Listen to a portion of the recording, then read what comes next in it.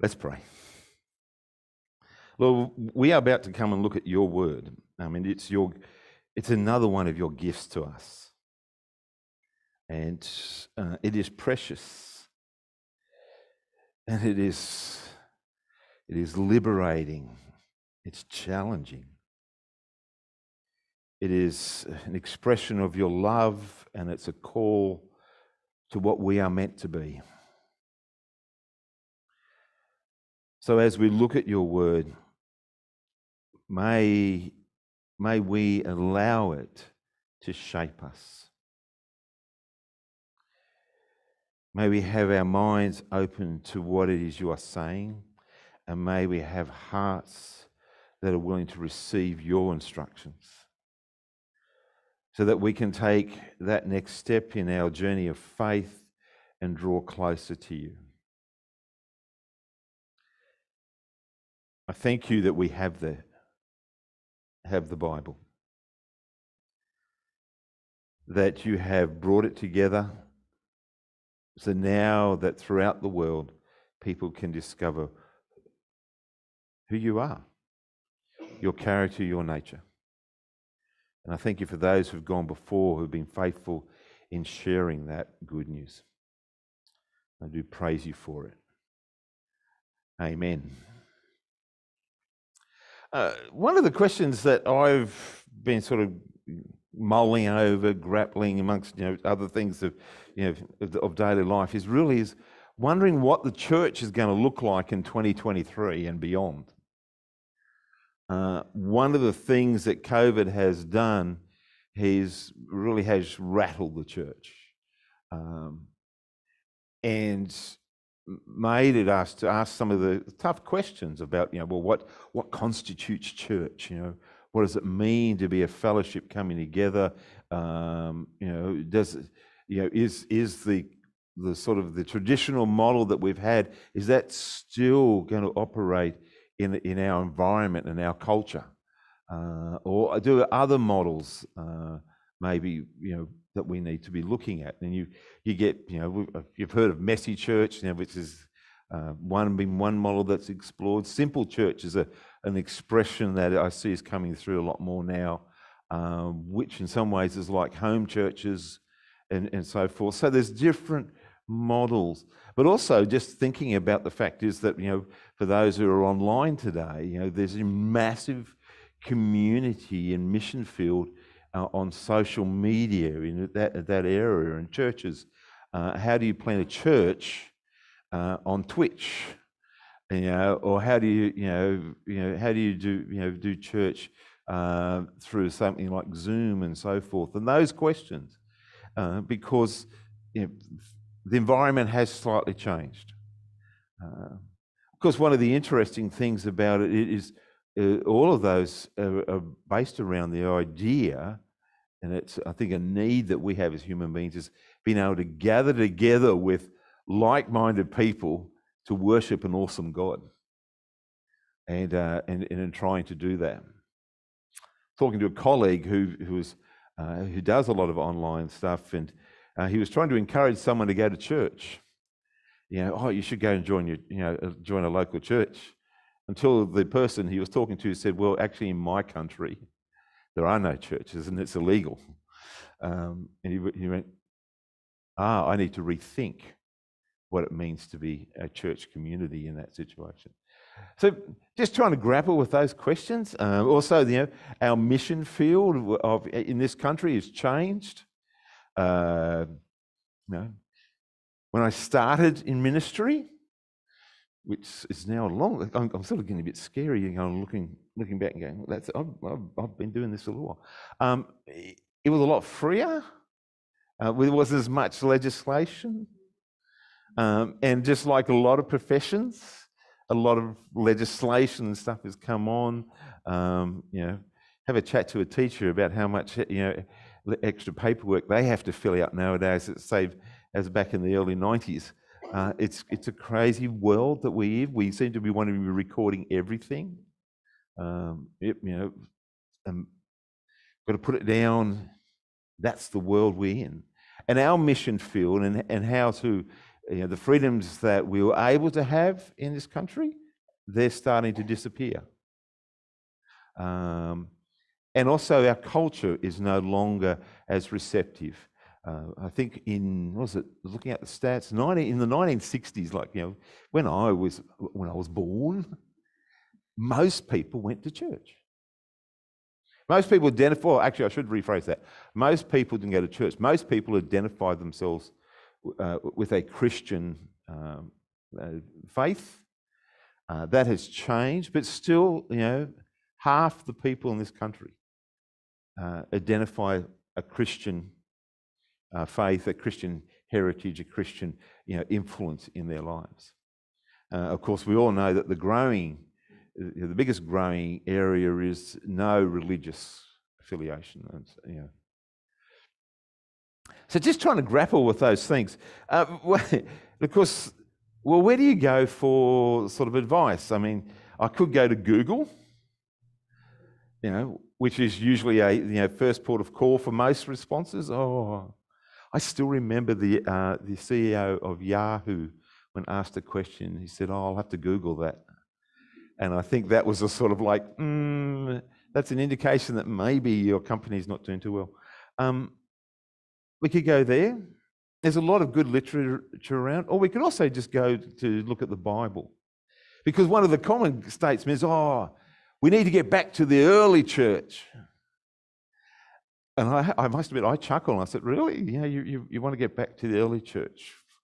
Back when, that's kind of like what a number of our brothers and sisters are experiencing at the moment in countries where they're persecuted and in jail and killed for their faith and stuff. So you want to go back to there?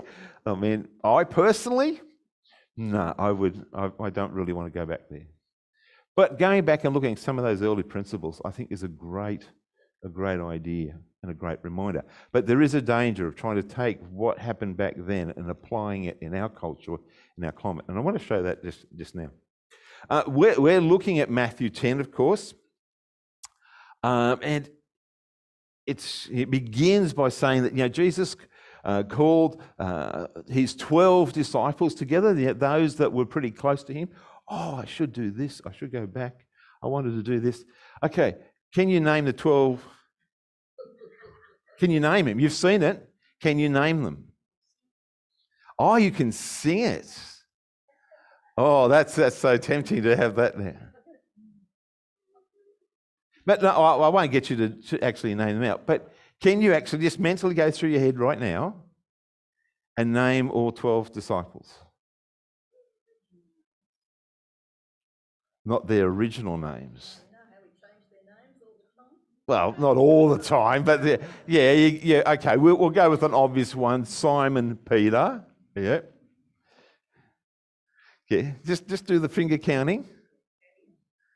We got someone's giving you a hint already. I'm just curious as to whether, yeah.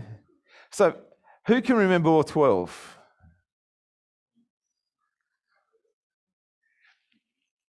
I'm doing this for a point. I'm doing this for an interesting point. It's not just trivia.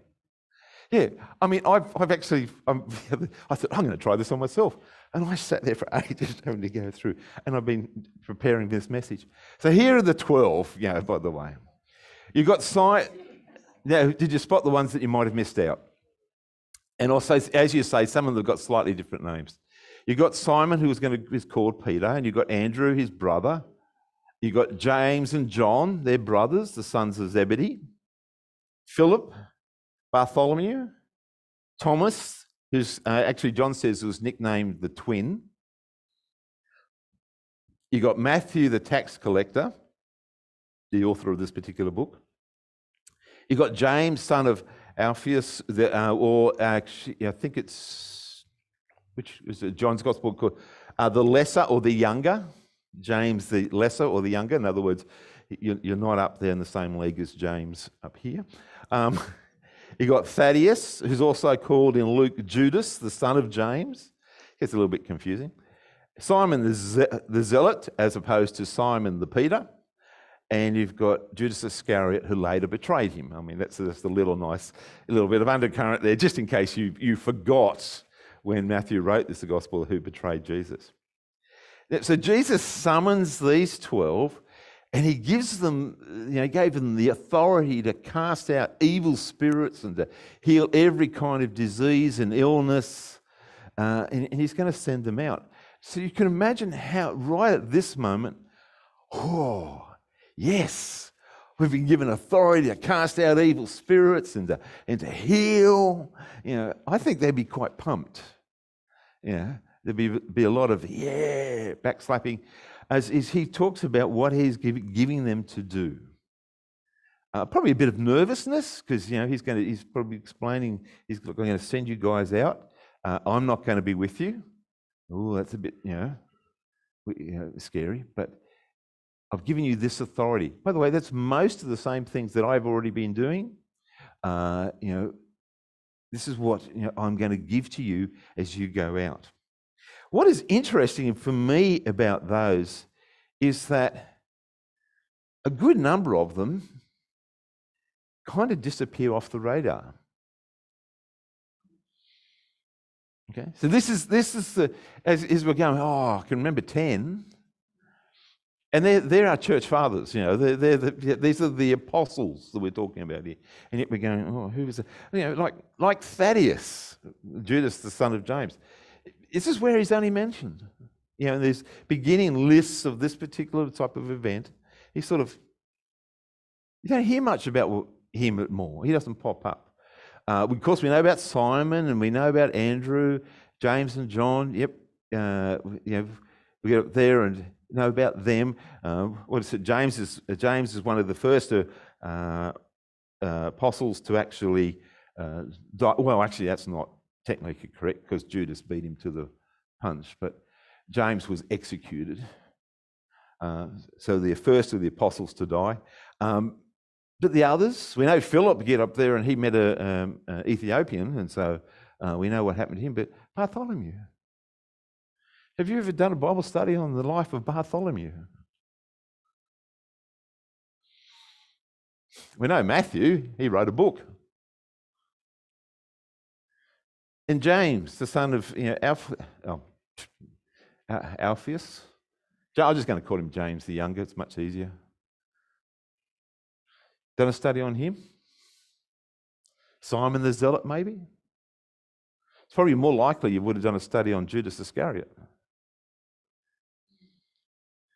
I'm just pointing out that these are the 12 apostles, and yet history in the world didn't really bother to record much information about a number of them. And yet they were instrumental in planting and forming the early church. You can go and, outside of the Bible, you can find out a bit of information, but there's a whole lot of conjecture about what happened to some. Some, like I think Thomas is supposed to die in India, but then again, he's supposed to die somewhere else. Both accounts, by the way, he was stabbed with a spear. Matthew's got a whole range of different rumours about him. He either died of old age, he was executed, boiled, or flailed. One of those options. So we don't really know a lot about him. But these people, they were the core foundation of the early church. Sometimes I think when we look at the apostles, we just think about Simon, and also we chuck Paul in there as well and stuff, and think about these super guys, amazing impacts and everything. But the reality is we only know a few of them because they're recorded in Scripture for us. Most of them calmly and quietly went about doing what they were called to do by God. And in this case, they've been sent out, and off they go. Then Jesus gives them this list of instructions, which, if you were doing a campaign, if you were doing something like Australia for Jesus or something, I'm not sure you'd give these same instructions. But there are some good lessons in here to learn. Matthew tells us that they were told to focus on a particular group. So Jesus says to him, don't go to the Gentiles or the Samaritans, but only to the people of Israel, God's lost sheep. It's not that Jesus is not concerned about the Gentiles and the Samaritans, but he's saying to these guys, you have a particular group, particular focus group that I want you to go to and to meet. And it's such an important thing to recognize, who is it that I'm actually going to try to meet with? We're told, like, even if you're walking down the road and you see someone and you're starting a conversation with them, don't stop there, go to the town. That is what you've got to do. You've got this particular group that you're going to focus. And of course, the group that he's chosen is the group that these guys are going to be very familiar with. There's no cultural barriers here. They're not doing a cross-cultural ministry or anything like that. They're going to go be meeting people who are just like them. And I think that was quite significant, for Jesus in doing that. This intentionality, real big word, of focusing and working out who am I going to reach and go and focus on and share the gospel with. Because the reality is I could share it with everyone, but here Jesus is very specific. You're going to this group, and he's going to say to them how you will relate to that particular group. And I think that's something helpful for us. Who do we focus on? Are we intentional about who we are trying to reach for the gospel, or do we do the sort of the blunderbuss sort of thing and just fire it off and hopefully it'll hit something, and or maybe we don't pull the trigger at all. I don't know. But here Jesus says, be focused. Focus on a particular group, and in this case, a group that you are very comfortable with. And then he told them to announce the kingdom of heaven is near. This is the same message that John the Baptist and Jesus has been saying, that God's kingly power is being exercised over creation and people. And this was in a culture that was under sort of this, had this current running through of expectation of one day the Messiah is coming. Ooh, mind you, they've probably gone, well, he hasn't turned up yet. Is he ever going to get here? But they had this current of looking for a Messiah. And so to be able to say the kingdom of God is near is quite easy to actually be able to do in that culture. It was a culture where life, every part of life, was affected by faith. Not like our culture. We are very sort of Greek thinking. We sort of separate the two.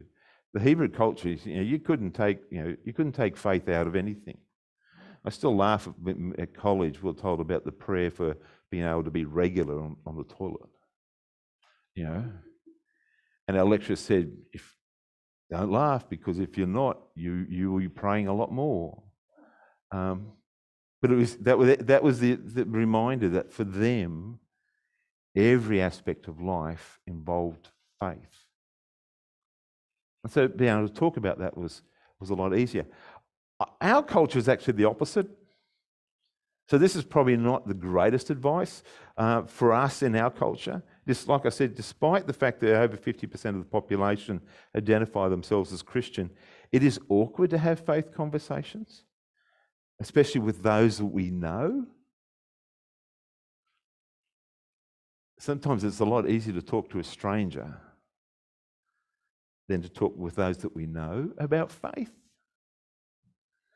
Because it gets awkward very quick. The classic "don't preach to me" often pops up quickly, or the the roll of the eyes, here we go again type thing, that stuff. It is difficult.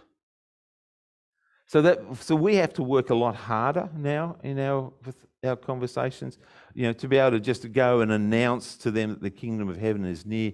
We actually need to now in our culture to start engaging them in what is it you believe. Why do you believe that?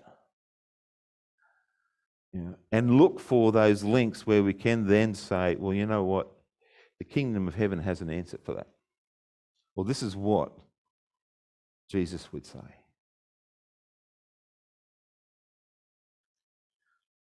Today, I wonder if he wouldn't send us out to now and say, go out and ask them, what do you believe? Why do you believe that? And look for the opportunities then maybe to announce the kingdom of God is near. They were given the authority to heal the sick, this is what they were told to do, by the way. Heal the sick, raise the dead, cure those with leprosy, and cast out demons. Oh, could you imagine that? Imagine how viral a video would go if you were doing that. You know, going down to Huskinson, and you get up there and, you know, there's a car accident. You go, don't worry, I've got this. Lord, please heal this person. Yay! That person's dead. Don't worry, got this. That would be so much more exciting than say, would you like to talk about Jesus? I think. Because that, you know, is where we're doing something. We don't have to say something. I'm not sure about casting out demons. That part would make me a bit nervous, you know, to be perfectly honest. But imagine having that as your duty statement. Go. You know, you see a dead person, oh, just raise them off. You see someone really sick, just heal them. Wouldn't you love to be able to be sent out, you know, and be told, go out and just heal people you meet? You might have a queue up at your door very quickly. That's what happened with Jesus, of course, when he did a healing. And people would focus on wanting to be healed and not about why the healing could take place. It's interesting, that's why he says, announce that kingdom first before you do this. But let's face it, we don't have that today. It was not something that we seem to be given, though it's still happening. It still happens in places. The command that we've been given is, of course, is to go and make disciples of all nations and teach these new disciples to obey all the commands I give you. I think that is easier than going making disciples. It says, give as freely as you receive, be generous as much as you receive. Don't be overly, crazily generous, so you put yourself in strife. This one, don't take your credit cards with you. I'm not sure many missionary organisations operate on this principle. But why was he doing that? Was because he's telling them, God's going to provide for you. You need to learn to trust God for what you need. Give us today our daily bread. So if you haven't got the money, you're not carrying a spare change of clothes or sandals even, or walking stick. So, you know, guess what? It could get pretty cold at night. If you haven't got that, you need to trust God will provide. And so if you're offered hospitality, don't hesitate to accept it, because this is part of God's provision. So Jesus was preparing them to actually go and trust. And that's something that I think we would find a bit tricky. Well, I mean, personally, I would definitely take my phone with me, and I'd phone a friend if necessary. But they were told, look, trust. Don't go trying to solve it yourself. Go trusting God will provide the means for you to do what I'm about to ask you to do. I would love to hear the conversation at this moment, because I'm sure some of them be going, what? You know, not even emergency fund, you know, just sort of down the back of the road somewhere, in case. No, it says go and trust. And when someone offers you hospitality, receive it. Don't hesitate. Don't try to find something better. Just accept the hospitality. Don't look for the better option, as it were, because often you'll miss the God one. And then he tells them, now whenever you get somewhere, wherever you enter the city or the village, you're to search for a worthy person and stay in his house until you leave the town. That worthy person, by the way, is not necessarily the person who's the best in the town, or the person who is maybe the most generous in the town. It is someone who's receptive. Look for someone who's receptive, that worthy person of hearing the message, and spend time with them. And here again, I think it's a great lesson for us. Who do we know and who are we praying for that is a person worthy of receiving the message? One of the challenges we think we have is we've got someone we really want to come to Christ. And we put all our energy and effort and try, and say, oh, Lord, please. And we get disheartened because they don't. It may well be that they're not worthy in the sense that they're not ready and not receptive and not going to be receptive at this stage to hearing about God. So you need to find, and by the way, don't write them off. Don't write them off. Continue to pray for them, continue for the opportunities. But we need to look for someone who's more receptive. This can actually happen in families very much. If we've got a family member that we really want to come to Christ, that we might actually be missing the fact that other family members are going to be more receptive as we tunnel in on that one. So Jesus is saying, be sensible about who you're going to share your time with, because you've only got this long. This might sound a bit cruel, but if you've been trying to reach someone for years now, then I would suggest maybe you want to just give them to God and look for others. If you've got a good friend, don't drop the friendship. But instead of trying to invest so much time in sharing the gospel with them, take a step back and seeing who might be around them that is worth spending time with as well, because they'd be more receptive. Tough thing to do, especially if they're a family member or a good friend that you don't want to go to hell. But Jesus said, look for the worthy person, the receptive person, and spend time with them. And then he says, when you enter the house, give them the blessing, which was a traditional thing, of course. Hang around.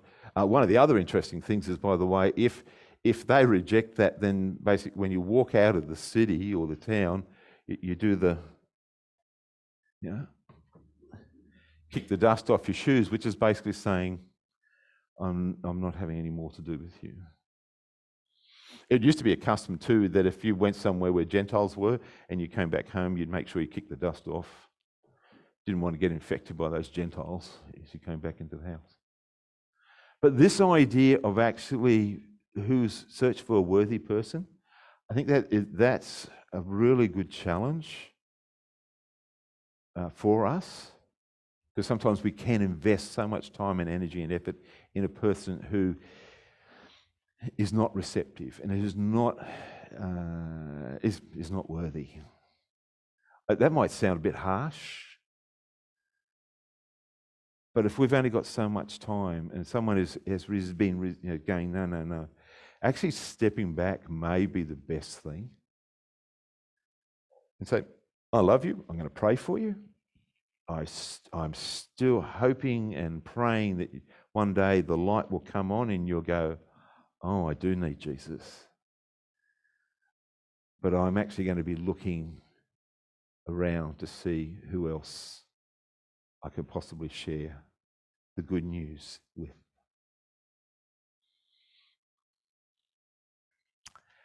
Then, actually, at this point, all good.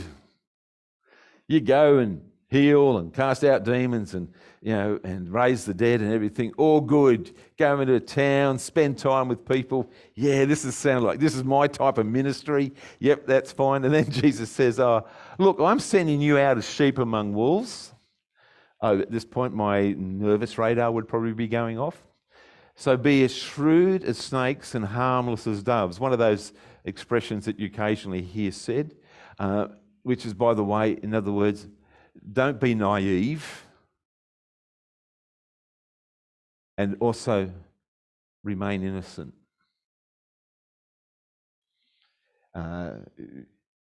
Be as harmless as doves. Be a person when it comes to dealing with evil, be like a dove. Doves are cute and they go coo coo and they make all those lovely noises, but but don't be naive in what you're doing, because be aware. This is where it starts to get a bit hairy. For you will be handed over to the courts and will be flogged with whips in the synagogues. You will stand trial before the governors and the kings because you are my followers. You are going to have a tough time. It is interesting, this is the 12. It is interesting that this is the 12. And they're going to have a tough time. He's saying you are going to have a tough time. And by the way, when you read in Acts, you go, oh, yeah, this is what happened to a number of the guys. Sharing faith is tough. What is surprising is that Jesus goes, but if this happens, beauty. You've got an opportunity to tell the rulers and other believers about me. For those who were here when Voice of the Martyrs came, and we saw, we're watching that, him praying in prison, and the prison guard finally saying, "Who are you praying for?" "Well, I can pray for you." Faith, opportunities to share our faith, those tough times. And when you're arrested, don't worry about how to respond and what to say. God will give you the right words at the right time, for it is not you who will be speaking, it will be the Spirit of your Father speaking through you. Which probably is, when you think about it, a number of these guys were not particularly good orators. I mean, can you imagine the conversation with Peter, James, and Andrew, and John, some fishermen, start talking? It probably wouldn't be sort of in oh, we went fishing again. It was jolly fun in the Hebrew equivalent. It was down to earth. It was earthy. I mean, all these guys were really earthy people. And so to come before a court, I don't know if you've ever had to experience that. Come before court.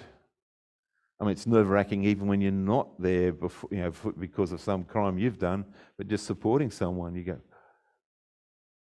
He says, don't worry about that. You will be given the words to say, which for me is a great comfort. When you find a situation, I don't know what to say, that's when you say, I don't need to know what to say. I just need to trust God and say it. That still applies today, by the way. And we're moving into a culture where this is going to become, it appears to become more and more evident. I'm not sure if you heard about the news of Tasmania bringing in a law. Well, they've got a law, a motion proposed up there, where it will be illegal to actually talk about gender-related issues and conversion of gender-related, even potentially for parents to talk to their kids about that, because you're trying to coerce them into making a particular decision. And you could be brought before the courts over that. And so what is Jesus' answer to that? It's an opportunity. Don't be afraid. You'll be given the words to say. And then Jesus, oh, hang on, no, I won't say that because that's actually the next part 2 of this series of looking at chapter 10. I'm going to stop here. You can breathe a sigh of relief. I'm not going through the rest of it. I'm going to pick up the second half in a fortnight's time. Next week, David will be here giving the message because Faye and I will be in Sydney for a family reunion, get together. So thankfully David has stepped in and said he's happy to do that. Jesus sent these people out with specific instructions of what to do. And he was teaching them to trust God and not to worry about trying to come up with the right answers, not to worry about that they'd planned it out perfectly. He gave them, go to a place, look for someone worthy, spends time with them, and then move on. I suspect the apostles made a lot of good friends on that trip. But they knew that they had to share the good news. We get to read, of course, they came back all excited and pumped because, they casted out demons and they preached the word and they healed people and they did all these things. But Jesus here is saying, I'm sending you people who are innocent, sheep, into a world that can chew you up. But those opportunities, make the most of them because they're opportunities to share. Our culture is not as harsh as what these guys had to face. But our culture has some unique challenges. And guess what? Jesus says to me and to you, I'm going to send you. I'm going to send you out. I'm going to send you to people. I'm going to equip you. And don't worry about what to say. I've got it covered. Just trust me.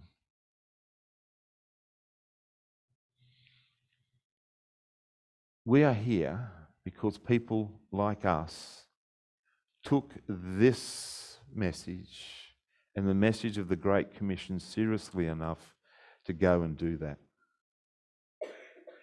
We would not be here if someone didn't actually go, this is so scary, but I am going to go and build a relationship with this person and hopefully talk to them about faith. And you might say, well, no, it's my parents. Yeah, but who talked to your parents? At some point, some stranger came and said hi. And from there, God was at work. And you're here today because of it. We've got a culture that is increasingly moving away. And the answer that God says is us. As we build relationships with people, as we seek to share our lives with them. Can I say, what a great honour these guys must have felt when they all got sent out. I reckon they were probably, what's the right word, slightly nervous. Because they were flying solo now. Yet because of their faith, we're here. Hopefully future generations will be here, part of God's family, because of the work we do. Though no one might know it. Just like some of the 12 apostles. Do you know the 12?